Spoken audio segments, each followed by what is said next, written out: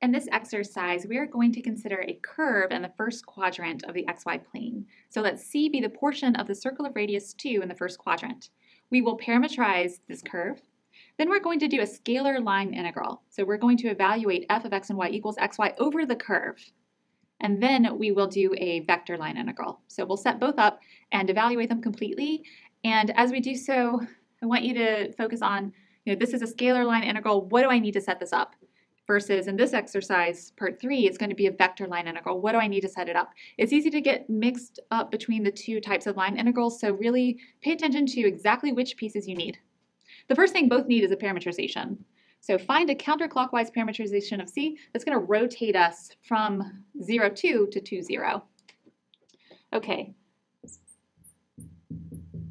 This is a parametric curve, so it's going to be a vector valued function which depends on a single parameter t.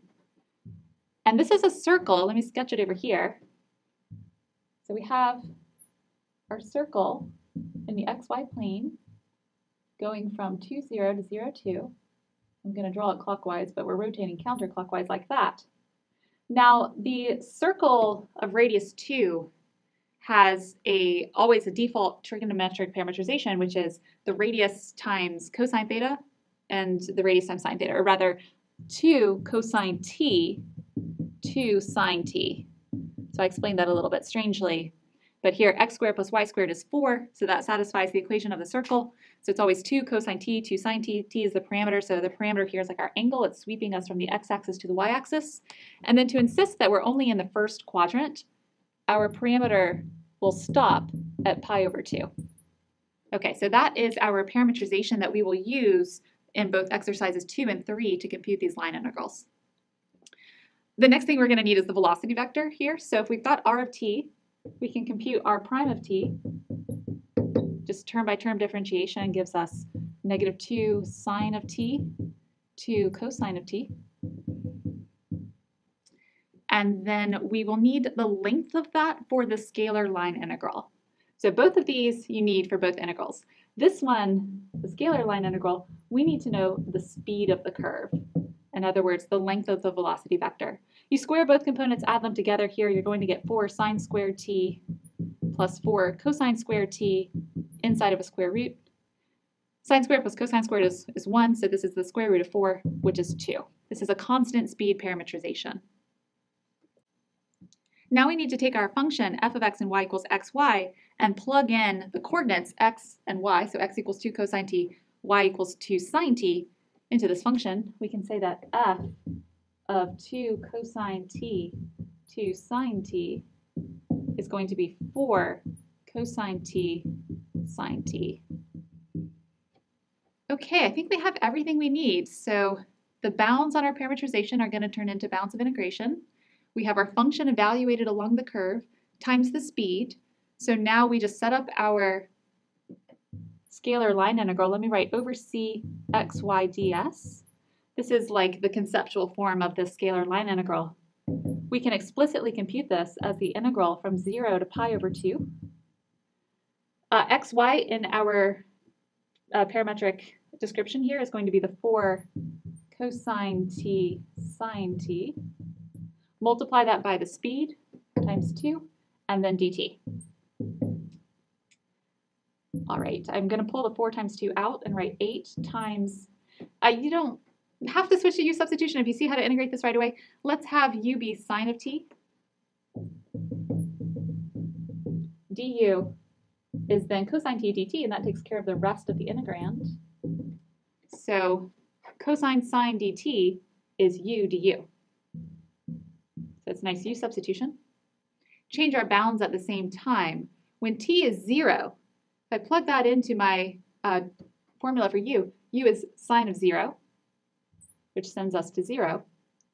And then when t is pi over 2, u is the sine of pi over 2, which is 1. Okay, now we can anti-differentiate this, and we will get 8 times 1/2 u squared evaluated from 0 to 1. So that's 4 times 1 squared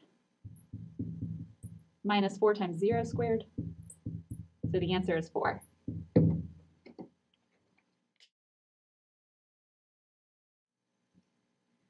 Okay, now now let's do another integral over this curve. This is going to be a vector line integral. So in particular, we're going to take the vector field f of x and y, capital F of x and y is y comma x, and evaluate that vector field in this direction over this curve. So we'll do f dot dr. We have our parametrization before. I've kept the velocity vector around.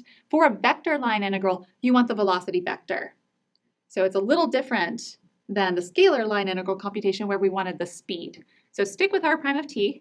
Let me go ahead and write above this what f of r of t is. So you want to take your parametric curve and plug it into your vector field. The vector field is y comma x. Y is 2 sine t. X is 2 cosine t. So that's our vector field. Now to do the vector line integral, what we're going to say is we integrate over this curve, f dot dr, in computational form, that's going to be the integral from 0 to 2 pi of the vector field dot the velocity vector dt. So let me write it once as f of r of t dot r prime of t dt.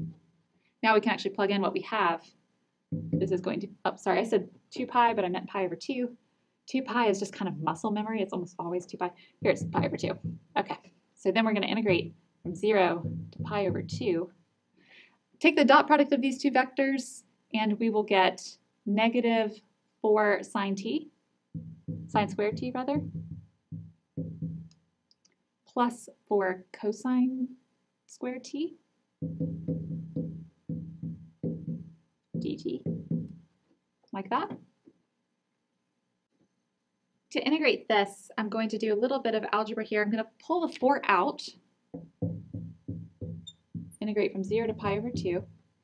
When I pull the 4 out, I have negative sine squared t plus cosine squared t, or alternatively cosine squared t minus sine squared t. That's a difference of squares. So I'm going to write cosine of t plus sine of t times cosine of t minus sine of t dt. Okay, so if you multiply that back together, you get cosine squared t minus sine squared t. This is neat. So if I let u be this first term, so let's do u substitution. U is cosine of t plus sine of t. When you differentiate, you get that du is negative sine of t plus cosine of t, and that's the second term. So if I keep going to the right, this is going to be 4 times the integral of u du.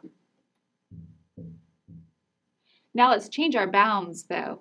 And when t is 0, u is cosine of 0 plus sine of 0, which is 1 plus 0 is 1.